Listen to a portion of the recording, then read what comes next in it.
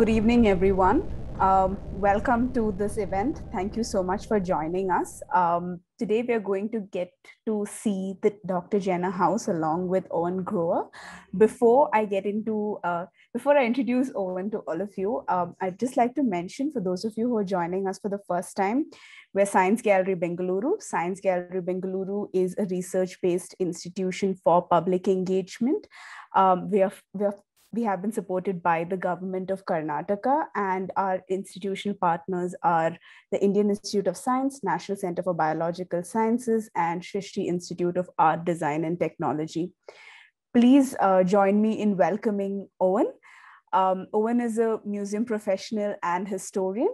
As general manager at Dr. Jenner's house, the former home of vaccine pioneer Edward Jenner, he is responsible for leading the development of the museum and its activities. He has a keen interest in vaccination and regularly speaks on its history, the eradication of smallpox, and the life of Edward Jenner.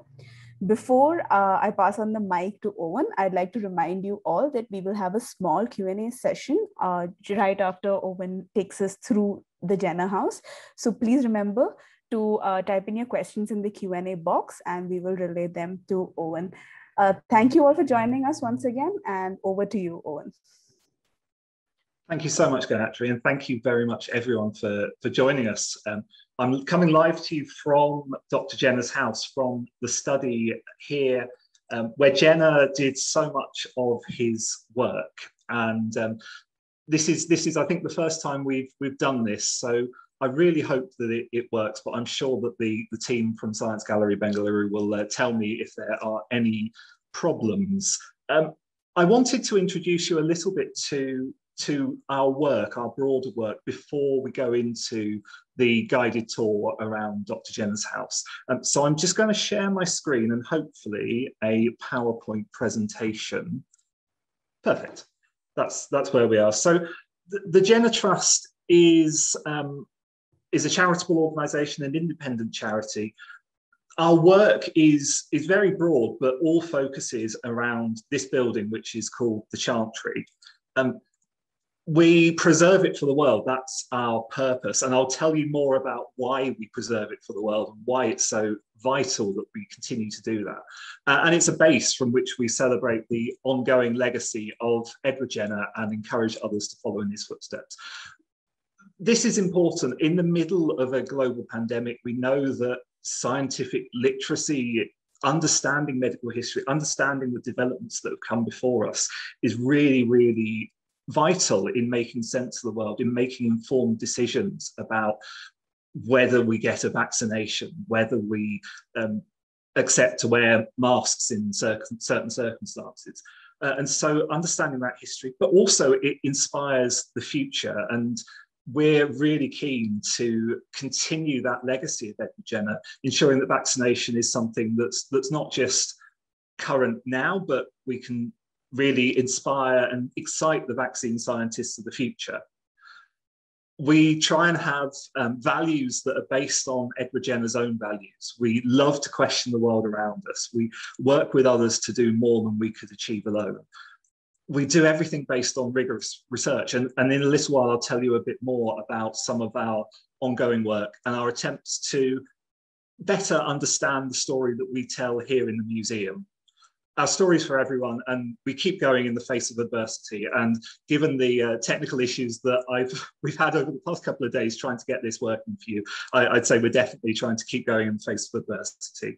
We want to work together as a world, and it is real delight to be here on the banks of the River Severn in Gloucestershire, in the rural part of the United Kingdom, presenting to you, I think mostly in India, but also around the world, just being able to do that. It's 12:30 in the morning here. I know it's much later in the day for you. The sun is shining. It's really fantastic to be here. We try and work together to foster beneficial collective inquiry. We celebrate vaccination from the place where it began, and we want to inspire current and future scientists.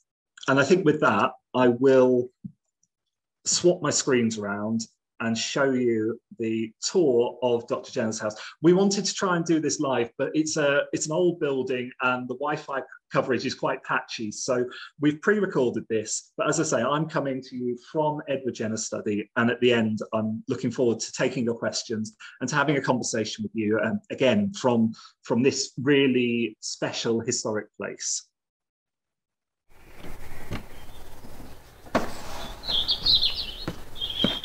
Welcome to Dr. Jenner's house. We're standing here in the hallway of Dr. Jenner's house, also called the Chantry. This beautiful Queen Anne style country townhouse was built in the early 1700s. It's in the centre of the market town of Berkeley in Gloucestershire on the banks of the River Severn, about halfway between Bristol and Gloucester. We're surrounded by the countryside, surrounded by rolling fields, the River Severn on our doorstep, and the town of Berkeley itself is wonderfully historic. It's got an ancient castle, it's got a Norman church. This house is wonderful and really interesting in its own right, but what makes it incredibly special is not what it is, but what happened here and who lived here in the later 1700s. And to understand that story, we need to go back in time to the early years of a virus, two particular strains of a virus, variola major and variola minor. And these both caused the disease which was known throughout the world as smallpox. In its worst form, variola major, smallpox could kill up to 30% of those people it had infected. In the 18th century, it was a leading cause of blindness. If you survived smallpox, then you could go on to have severe lifelong scarring, and as many as 1 in 3 of the people who survived smallpox would have had quite significant scarring as a result of the disease. It takes its name from the characteristic pockmarks that tend to be on the outer parts of the body, the extremities, the limbs. It can affect the face, it can scar the cornea, it can go all the way through the body, and it really is one of the most horrific and most feared diseases of all time. But there's one thing about smallpox that people started to realise from quite early on, is that if you contracted it once, then it was widely understood that you would be free, you would be immune from smallpox, you'd be protected from smallpox for the rest of your life. And that came to be very, very important. People have tried throughout history to cure smallpox, to look at ways in which it could be stopped once it had caused the infection. And that all goes back to different understandings of why people would contract smallpox. In some cultures, it was believed that smallpox was caused by a deity, and therefore offering appeasement to that deity would enable you to be free of the smallpox. Some people believed that it was just something present in every person, that the pustules were the body's way of expelling the disease. And others believed that it was just something that had to be endured. But there were other methods tried. In some cultures, people were bound very, very tightly in red cloth. People might be put into very hot rooms to try and sweat out the smallpox. Some people might be put in very cold rooms. And all these different treatments, all these different cures were tried throughout history, but to no avail really, because even now smallpox has no cure. But we know that prevention is better than cure. And so that idea that once you had smallpox, you wouldn't contract it again, started to form the basis of a way of preventing smallpox that really would go on to change the world. So what we start to see for perhaps hundreds of years in parts of India, parts of China, parts of the Middle East, Turkey in particular, and parts of Western Africa as well, we see people deliberately infecting themselves with what they understood to be a mild dose of smallpox in a controlled way. And it was hoped and expected that by doing this, they would have the disease, but not in its more severe form, and then they would be protected for life from smallpox. And this practice became known in Western medicine as inoculation or engrafting, sometimes called variolation after the Latin variola, variola major, variola minor. It travels to America in the early 1700s. In 1706, an enslaved man called Onesimus was given as a gift to a preacher, the Reverend Cotton Mather in Boston. He told his owner about a practice that he had as a child where he was deliberately infected with smallpox so that he would never have smallpox again in the wild. Later, when there was an outbreak of smallpox in Boston in 1721, Cotton Mather shared this knowledge with a medic who then was able to gradually, and with quite a lot of backlash, start to introduce this to the medical establishment in Boston. At the same time, around 1721, the practice was introduced in England, in London. It came through Lady Mary Wortley Montagu. She herself had had smallpox when she was a young woman. She knew the horror of the disease. She was very keen to find ways to protect her children from it. And so when her husband, as the Turkish ambassador, went to Constantinople, to Istanbul, to carry out his work, she followed and went with him. And it was there that she was able to have her child inoculated to be infected with smallpox. When she came back to London, she convinced society through a series of experiments that this was something that really was important, that people should try and learn about and people should be inoculated. And so gradually, the practice of inoculation, which had started in various countries around the world, started to be accepted in medicine in Europe, in England, in the United States. It was effective. It certainly does seem to have reduced cases of smallpox, but it did have problems. And the one big problem is that you were infecting people with live smallpox. It required the continued existence of the virus to protect against the virus. And people could be infected with it. They would be variolated, inoculated, and then they would go around and walk and meet their friends, and unwittingly they were spreading the virus. And there are instances of other outbreaks being caused by people being inoculated but not isolating for long enough afterwards.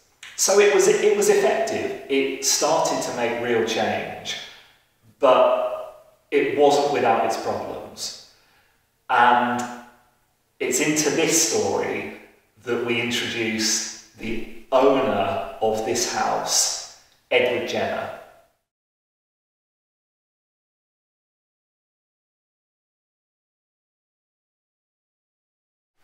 Edward Jenner was born here in the Gloucestershire market town of Berkeley in 1749. At the age of 8, when he started school, he was inoculated, again exposed to smallpox in a deliberate and controlled way. But his experience was common of the type of experience that many people being inoculated in England at the time would have gone through, where he was not just infected with smallpox, but beforehand he was starved, he was bled, he was given a special diet.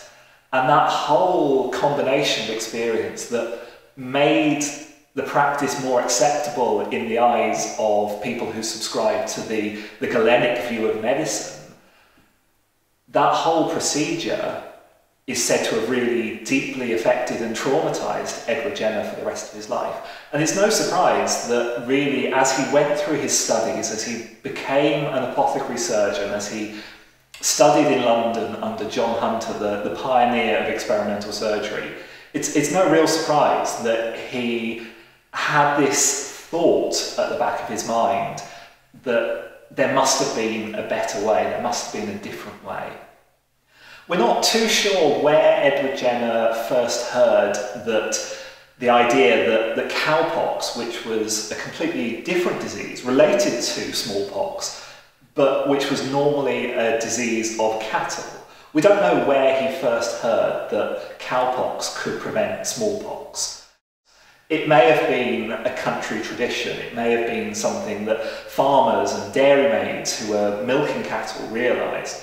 It may have been something that perhaps started to be noticed as inoculation was being practiced in wider parts of Britain, where they were attempting to inoculate farm workers to find that actually they couldn't infect them with smallpox. But what became gradually known, and seems to have been known by quite a few people, or at least understood by quite a few people, is that cowpox could provide protection against smallpox. So this completely different disease could provide protection against the feared smallpox. Cowpox is, as I say, mostly a disease of cattle, but when it does affect humans, it's very mild. It might cause some swelling on the site of infection. You might have a fever, but it clears up very quickly. You're not left with the lifelong scarring, and there's very little chance of severe illness. So Jenner, I think, started to believe that this could be a solution. This could be a way of protecting people from smallpox without everything that went with inoculation. But he wanted to try it. He needed to try it scientifically. And he needed to prove as well that you could take cowpox from a cow, give it to a human, and then give it to another human. And so he started to gather anecdotal evidence. He started to find cases of people who had been infected with cowpox and who believed that they had then come into contact with smallpox but not been infected. Jenner needed to be able to prove beyond any reasonable doubt that cowpox could protect against smallpox. So having gathered the anecdotal evidence, he needed a test subject. He needed first a patient with cowpox, but then he also needed someone who he knew had neither had cowpox nor smallpox. For this experiment, he selected an 8-year-old boy called James Phipps. Phipps was the son of Edward Jenner's gardener. Jenner knew him, he knew his medical history. He knew that he had not had smallpox or cowpox and knew that he would be an ideal subject for this experiment. And so on the 14th of May 1796, Jenner took fluid from the pustule, the cowpox pustule on the hand of Sarah Nelms, and he, using a lancet, scratched it into the arm of James Phipps. This was what we now widely regard as the first scientifically led vaccination to have ever taken place. Phipps contracted cowpox. His arm swelled up, he had a fever, but after a few days he was feeling absolutely fine. But Jenner needed to go a step further. He needed to prove that cowpox could protect against smallpox. And so he then attempted to inoculate James Phipps, to introduce smallpox to him. But the smallpox didn't take. Phipps remained free of smallpox. And in this experiment, Jenner had shown for the first time, proved scientifically, that cowpox could protect against smallpox. He didn't stop there. He continued to attempt to infect Phipps with smallpox again and again. Then he went and found other cases, other subjects who he could first inoculate with cowpox, and then he could attempt to inoculate with smallpox. He referred to cowpox as the variolae vaccinae, the smallpox of the cow in Latin. And from that, he then started talking about vaccine inoculation, which was then contracted to vaccination.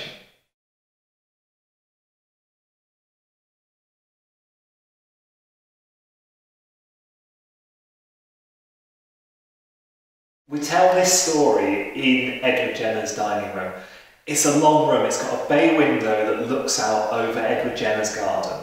And in all of the cases around this room, we have objects from Jenner's life. We have personal family objects, Edward Jenner's spectacles, Edward Jenner's books that were owned by Edward Jenner's father.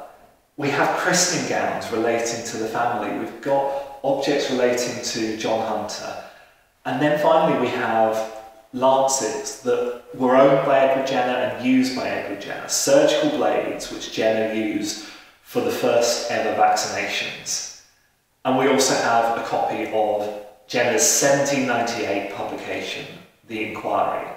And this is what he used to tell the world about vaccination. He wrote down all of his findings, all the evidence that he had gathered to prove that vaccination was effective against smallpox.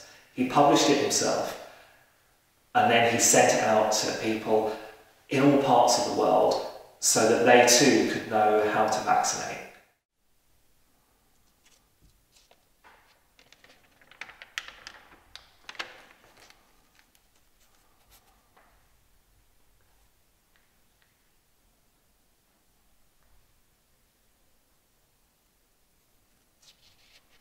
And it's beautifully illustrated with things like the illustration of Sarah Nelm's hand. Sarah Nelm's the dairymaid from whom Jenner took the material for that first vaccination of James Phipps. And behind me as well we have a portrait of Blossom the cow. Blossom supposedly is the cow who infected Sarah Nelms with cowpox. Blossom has been memorialised in this painting by one of Edward Jenner's nephews that we now have on display in a room that Edward Jenner knew and loved and had probably all sorts of interesting conversations in. Through his publication of The Inquiry, Edward Jenner was able to spread this practice of vaccination throughout the world. And here in what was at one point an upstairs bedroom in Jenner's house, but we now call the Eradication Room, we chart that story of vaccination travelling around the globe and ultimately culminating in the eradication of smallpox by 1980. Before we get to that, of course, there are many stories associated with that early history of vaccination. The first recorded vaccination on the Indian subcontinent took place on the 14th of June 1802. The person to be vaccinated was a 3-year-old girl called Anna Dustall. She was widely regarded as being the first of many. By 1807, more than 1 million Indians and Sri Lankans had been vaccinated. But vaccination was not universally accepted, not universally adopted, and in British India it came to be seen as very much a tool of colonial expansion and colonial power, and indeed it was. There are perhaps others better placed to tell that story and other stories from the history of vaccination around the world. We're working hard to incorporate those stories into the museum, because whilst we know that vaccination is a common good, there is no denying that the history of vaccination is rife with tales of abuse, of power dynamics at play. For full and complex histories, we need to explore those stories and we need to tell those stories.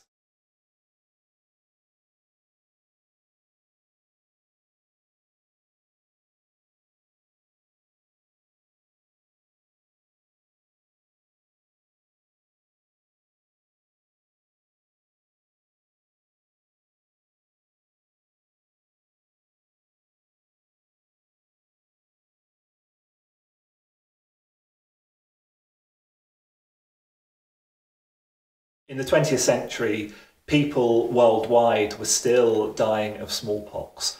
One figure often quoted is that 300 million people died of smallpox in the 20th century alone.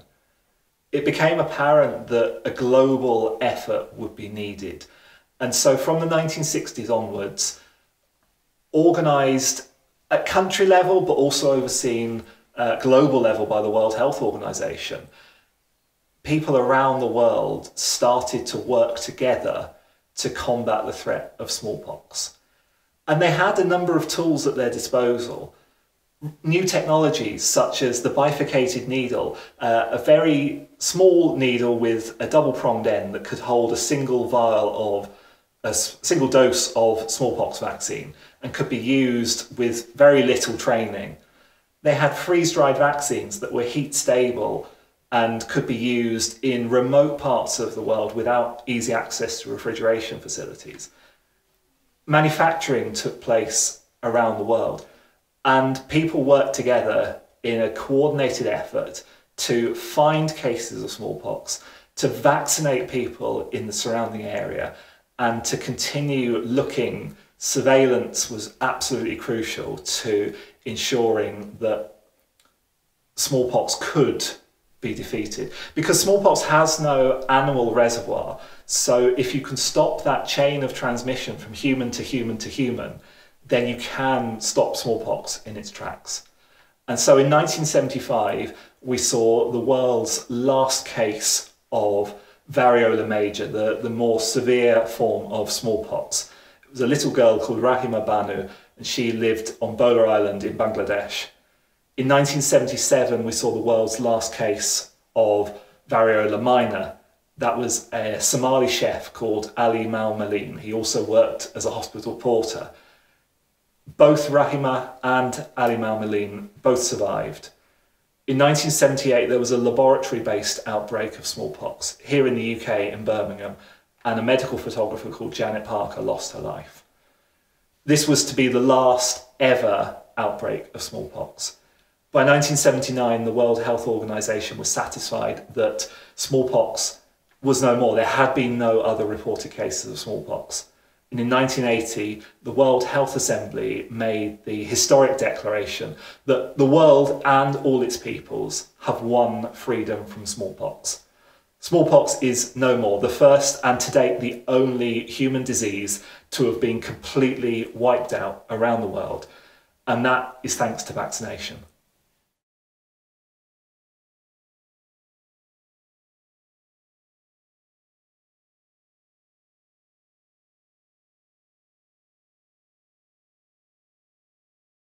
Edward Jenner's work still continues. Smallpox is dead, but inspired by Jenner, building on Jenner's work, we now have vaccinations for so many different diseases that were once a source of pain and misery to so many people.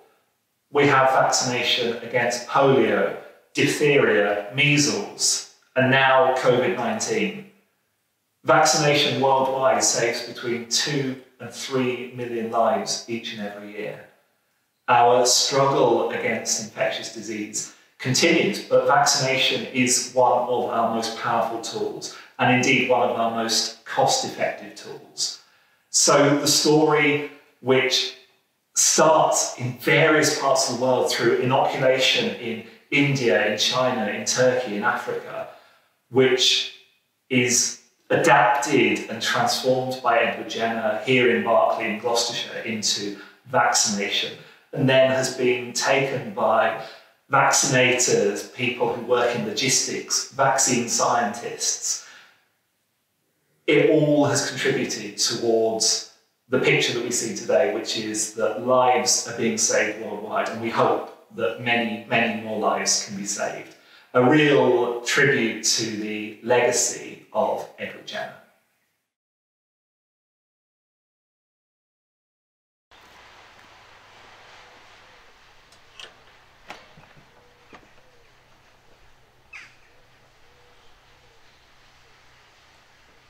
This rustic thatched hut at the top of Edward Jenner's garden was originally designed as a summer house, but Edward Jenner had a better use for it.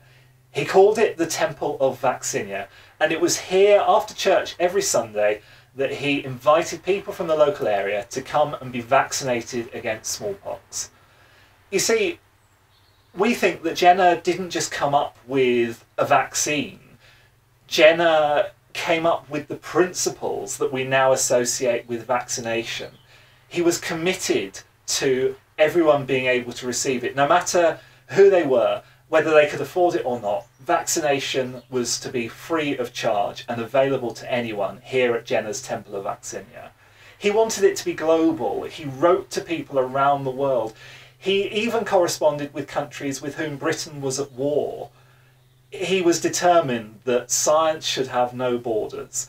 And so he committed to vaccination from its very earliest days being a global effort. And he never sought to profit from it. He wanted to ensure that anyone could vaccinate. He gave people the skills to vaccinate in their local area. He wrote to people telling them how to identify cowpox. He would send samples of cowpox to people so that they could perform vaccination themselves. Jenner didn't go on these mass vaccination tours. He vaccinated here in his local area with people who he knew and people who trusted him as their local country doctor. That model, that network of trusted local practitioners is still at the heart of vaccination programs today.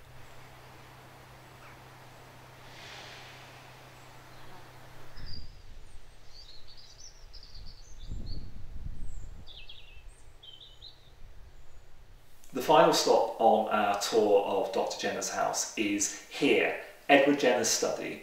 It's recreated as it was at the time of his death in 1823. We're surrounded by objects relating to Edward Jenner's life. There's a flute on the chair behind me. There's books reflecting Jenner's love of knowledge and reading. We know that Jenner was interested in fossils, he was interested in natural history, he loved to sing songs, to write music, he loved art, and he loved his garden as well. And from the study he would have had a fantastic view out over the sweeping lawn, over to the churchyard of St Mary's next door.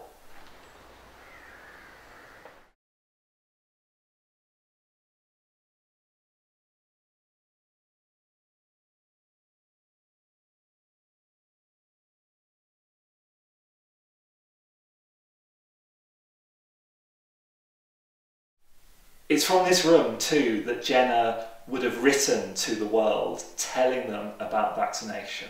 It's here that he encouraged people, it's here that he told them what to look out for, how to identify cases of cowpox. It's a room that really feels like he's only just stepped outside, and I think a very fitting place to end this tour of Dr. Jenner's house. I hope that you've found it interesting. I hope you've enjoyed this insight into what life might have been like here for Edward Jenner and why this house has such an important role, a tangible role in world history. Really look forward to talking to you further and to taking any questions that you have. Thank you very much.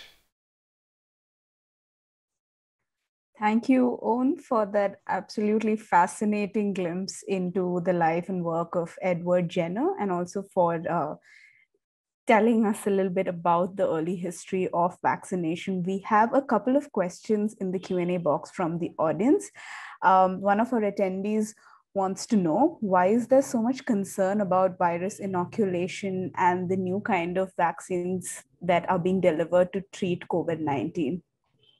Well, that's a really good question, and I think that the history of some people call it anti-vaccination, vaccine hesitancy, or just general concerns about vaccination, it goes all the way back to the very start of vaccination. So with Edward Jenner, Jenner was using an animal virus. He was taking material from a cow and inserting it to humans, and there were religious concerns about that for a number of different reasons, but also there were some who believed that you might become more bovine in nature, that you might start chewing grass or you might grow horns, and these are ridiculed in a number of different satirical cartoons at the time.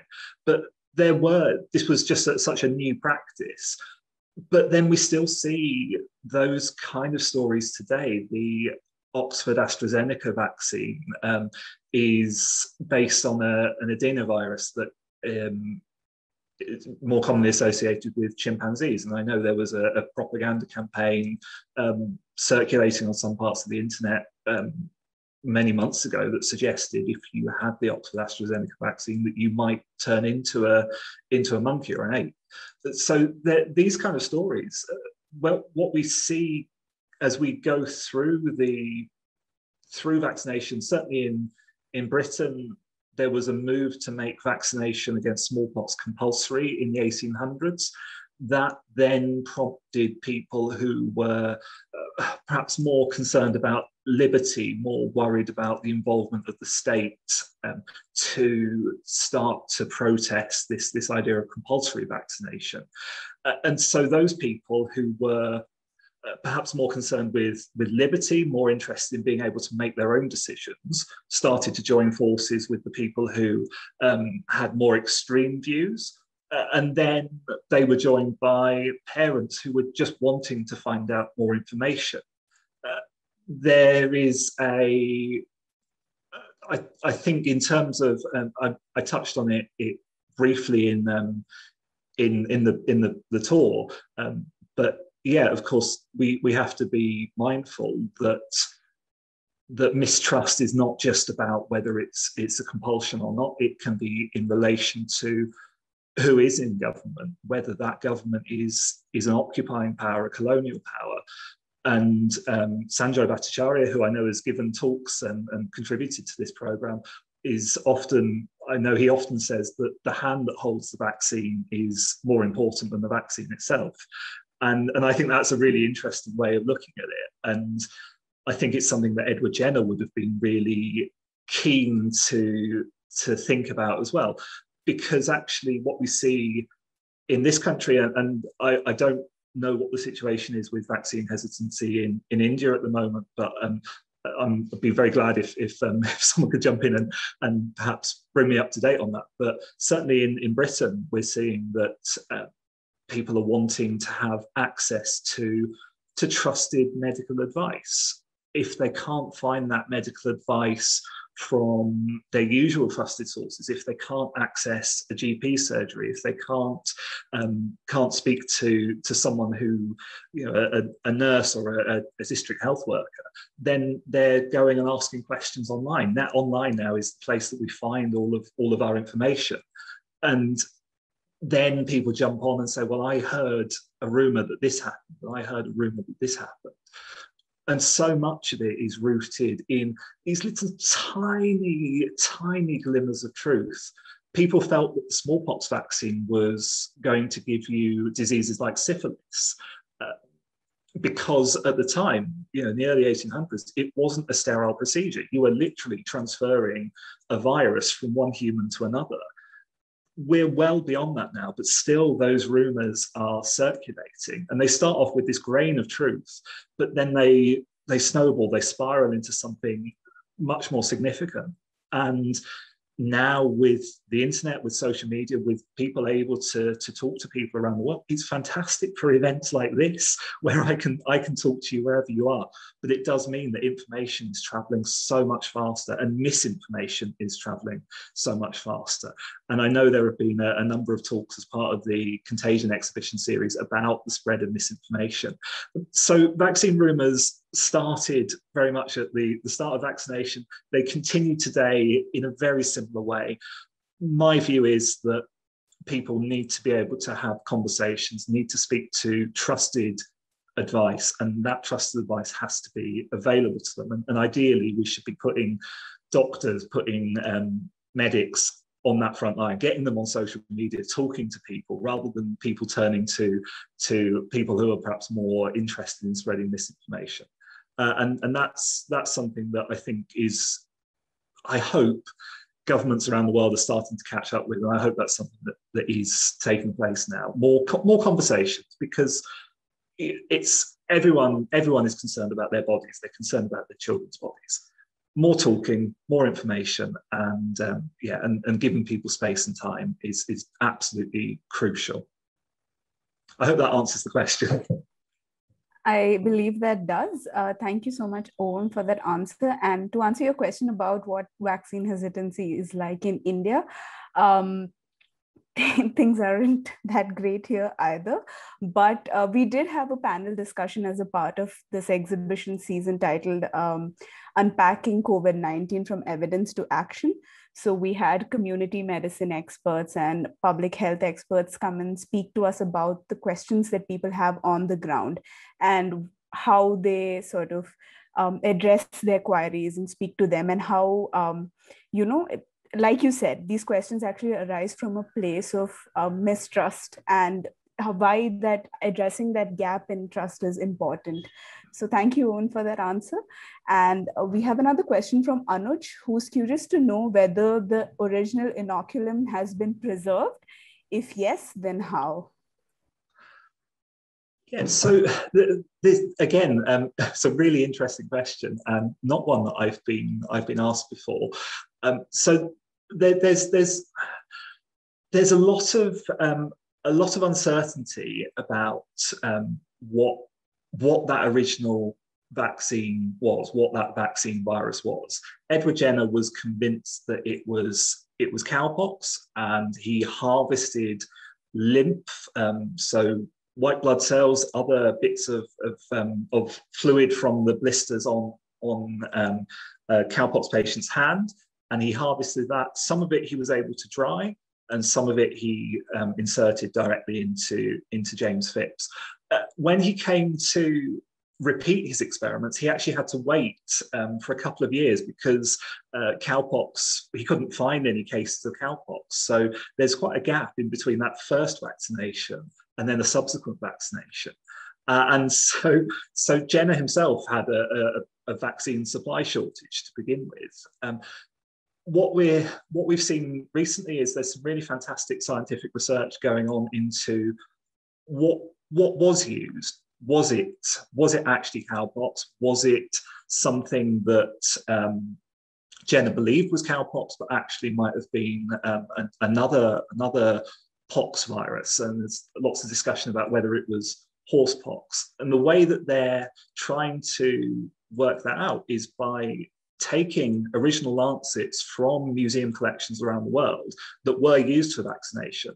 And it's a process I don't fully understand, but I know that there are, again, some interesting talks that have been done about it that I'm sure are available on YouTube and around the internet. They're taking fragments of DNA from the metal parts of the lancets and analysing them to see what viral DNA is there.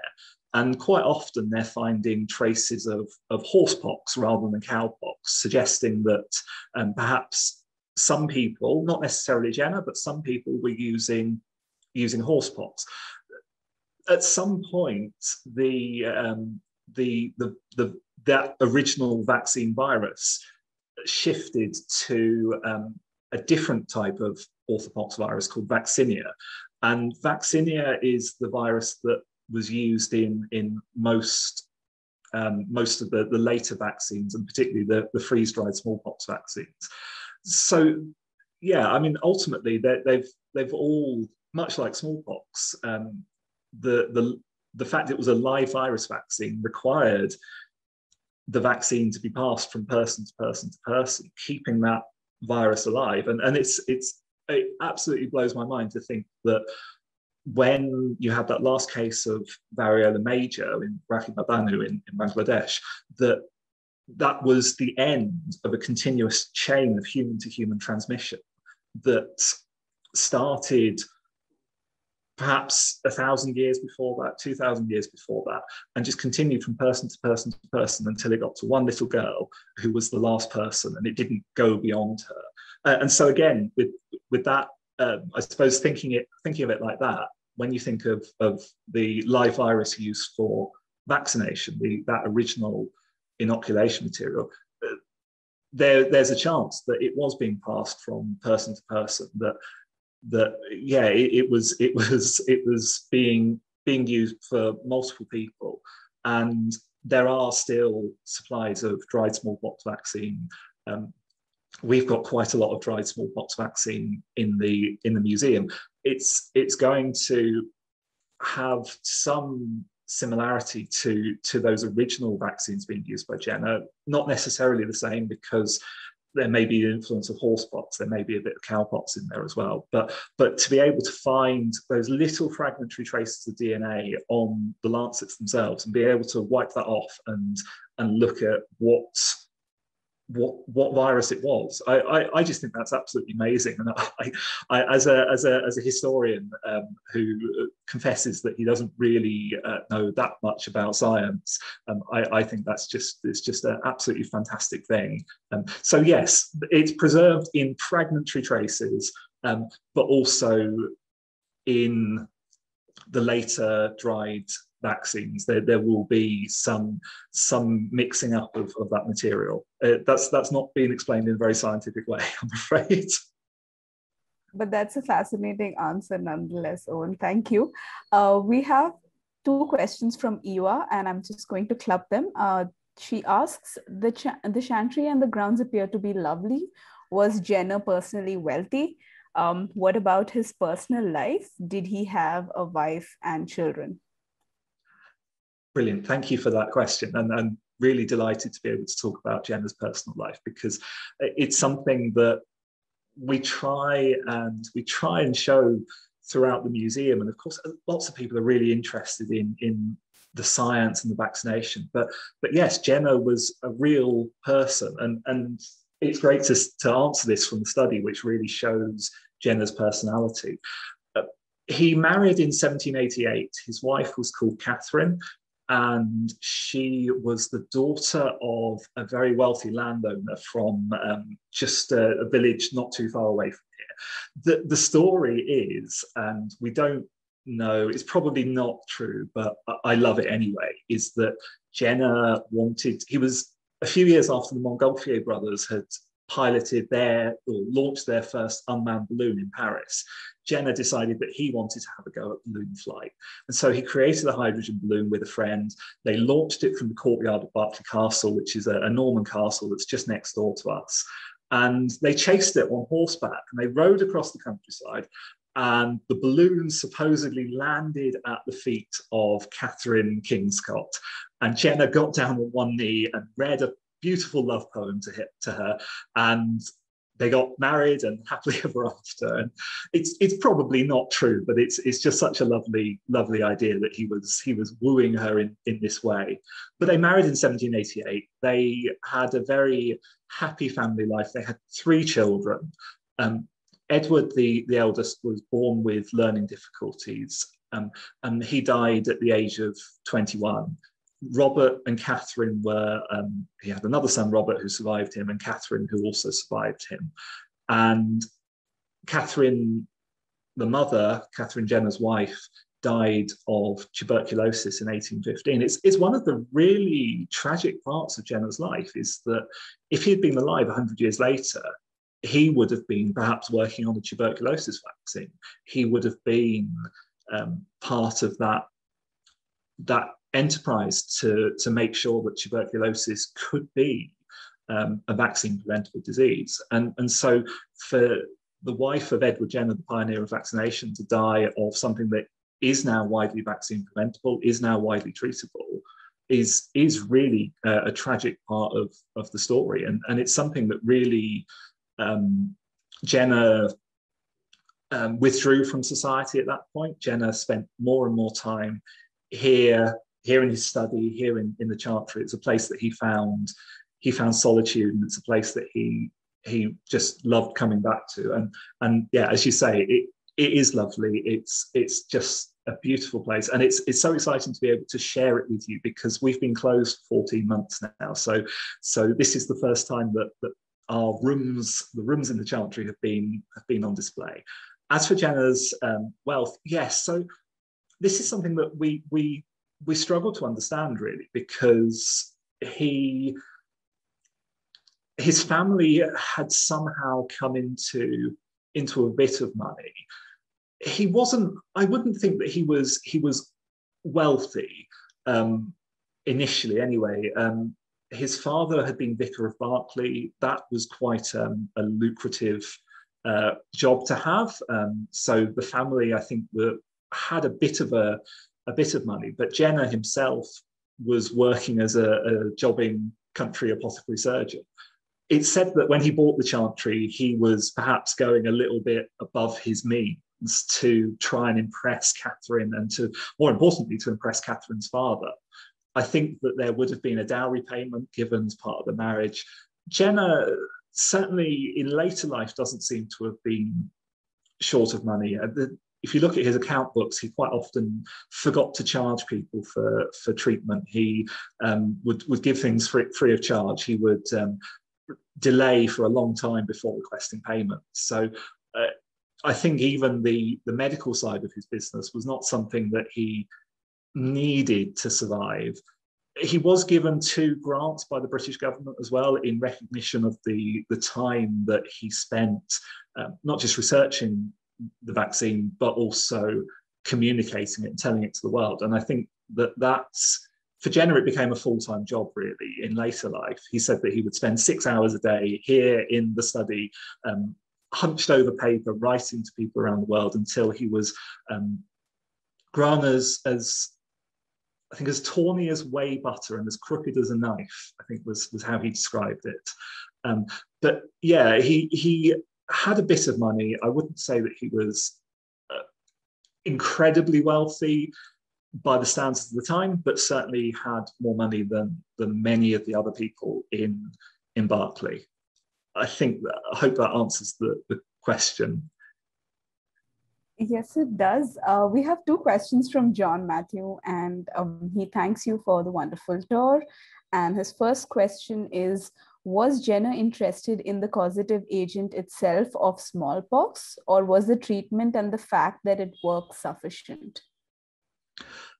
A really good question again. Thank you. So many good questions. So Jenner,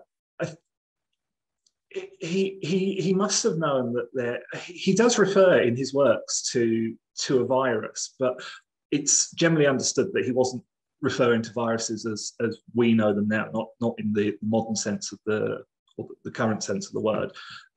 He was, I think, interested in how diseases occurred. I think he was interested in understanding how things might be transferred from person to person, and I think that he had probably a better understanding than others at the time. But for all we think of Jenner as being a modern medic, and I think sometimes I'm tempted to describe him as being this pioneering, forward-thinking 21st century man in the 18th century. But he was still very tied to these Galenic theories of medicine. His prescriptions are all for herbal relief and concoctions and potions and things like that. So I think he was still perhaps of that frame of mind, that mindset of, we've found a way of stopping it that is really, this works. Let's just go with it and let's run with it. But I think as well, he had, one thing that I found really interesting is that he had, I think, again, I don't know whether it's reading a modern perspective into it, and I think that's something that we have to be really careful with Jenner. But the opening lines of his inquiry, his publication, state that mankind's intervention in the natural world has lined us up for more diseases than we might otherwise expect to occur. And I think he saw cowpox as being something that really was only being passed to humans because of the need for farming, the desire to come into close contact with cattle for the purposes of milking them and for tending to them. And I've seen a few people recently have suggested that actually our humanity's destructive tendencies are deforestation activities. The fact that we are spreading further and further and further into nature, we're really taking over parts of land that has not been inhabited forever. That in itself is going to be a trigger for further further diseases and perhaps further pandemics. And I think that that's quite interesting, seeing Jenna's understanding of that encroachment into the natural world as being a cause of disease that perhaps is a bit different from others of his day who, I said in the tour, understandings of smallpox were that it was something that existed inside of you and had to force its way out, hence the pustules, or that it was just bad odors in the air, which not too far from the truth, but still not that modern understanding. But yeah, so Jenna in many ways was, I think he could have gone further. Probably he could have gone further, and I think could have made some further jumps. But I think he was also quite satisfied to continue focusing on how to refine the process to identifying this is exactly what cowpox is, whereas this is smallpox. Do not use that, and things like that. Right. So the second question from John Matthews is, how much did the success of the Ring program for smallpox extend to other viral diseases, not least pandemics, after the 1960s, and with what level of success? I'm going to have to say that is not that's not something I'm not entirely sure. I think that might be a bit beyond beyond me, but certainly you can see that it's about. I'll answer a different question, so I have something to say. But it's that integrated public health system, isn't it? It's the need to have the surveillance, the tracking, the ability to identify cases, the ability to test for cases alongside vaccination. It's been said, I think, so many times over the last year that there is no silver bullet. There's no one magic solution. And I think that perhaps some people have said, well, if we vaccinate everyone, it will be okay. If we isolate everyone, if we quarantine, if we lock down, it will be okay. And it has to be all of those things. It has to be a combination of various different tried and tested public health methods. One thing that I find interesting is that in the 19th century in Britain, there was a particular, there were some towns and cities that were particular cases of particular hotbeds of anti-vaccination campaigners, anti-vaccination sentiment. One of them was the borough of Leicester. And so faced with a series of magistrates who wouldn't enforce the vaccination rules, the need for everyone to be vaccinated, faced with citizens who weren't concerned about whether they were put in prison or fined or punished for failing to have their children vaccinated, the medical officers of Leicester realised that actually they couldn't just get away with attempting to vaccinate everyone. They had to look at other ways. And so they adopted something they called the Leicester method, which was basically a track and trace system, a test and trace system, where they were identifying cases of smallpox, they were removing them from the town, they were quarantining them in an isolation hospital, they were burning bedding because they knew that was essential to destroy or to stop the spread. They were isolating their contacts. They were trying to find their contacts and making sure that they're isolated.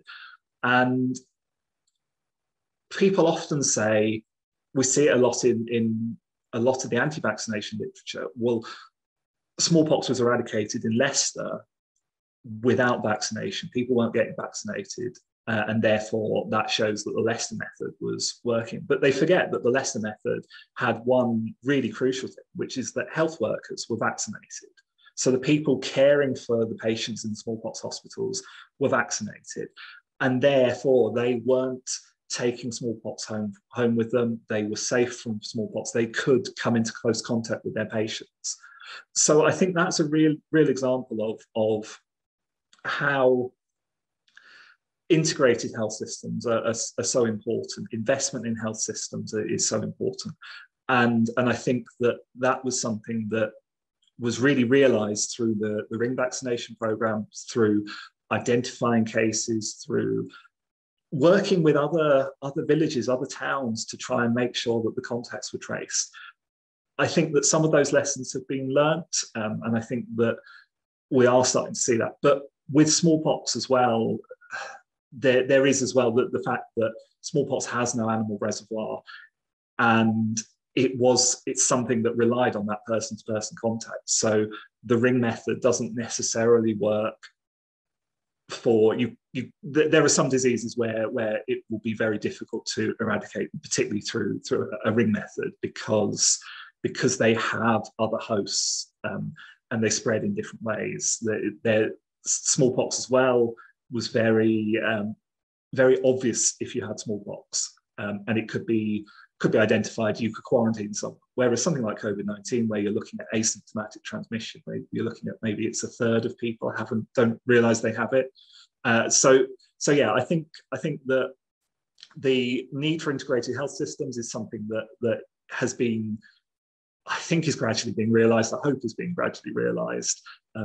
But also there is a consensus that the ring system would not necessarily work with every disease, and that smallpox really was an ideal candidate for eradication.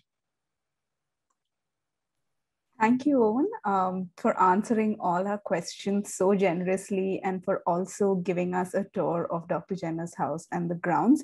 It's an honor and a privilege to be able to, to be taken on a tour of this space, which hasn't been open to the public for the past 14 months. And it's also an honor and a privilege for us to partner with you on our exhibition season. So thank you so much, Owen. Thank you all for attending this tour. If you enjoyed it and want to share it with your friends and close ones, please do check out our YouTube channel. My colleagues will drop a link in the chat box, and share the event with your networks. We have the recordings of all our previous lectures and events on our YouTube channel as well. So don't forget to check that out. Today is the last day of the first phase of contagion. So our closing event is at 6:30 p.m. We have a lecture by the director of the Wellcome Trust, Sir Jeremy Farrar, who will speak about science, innovation, and society, and what we have learned from the COVID-19 pandemic. So we hope to see many of you there. Tonight is also the last night that we have the exhibit, A Cluster of 17 Cases by the British artist group Blast Theory.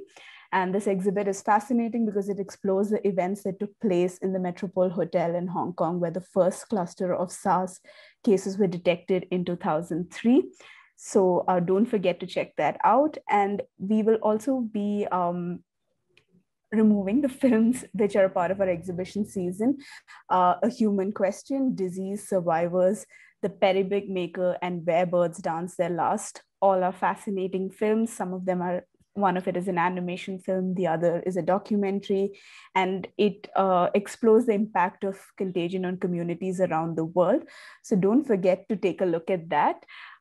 Thank you all for coming. Thank you, Owen, for this wonderful tour. And if you enjoyed this session, please do leave us your feedback so we know what worked well for you and what we could do better going forward. Stay safe and have a restful Sunday. See you at our future programs.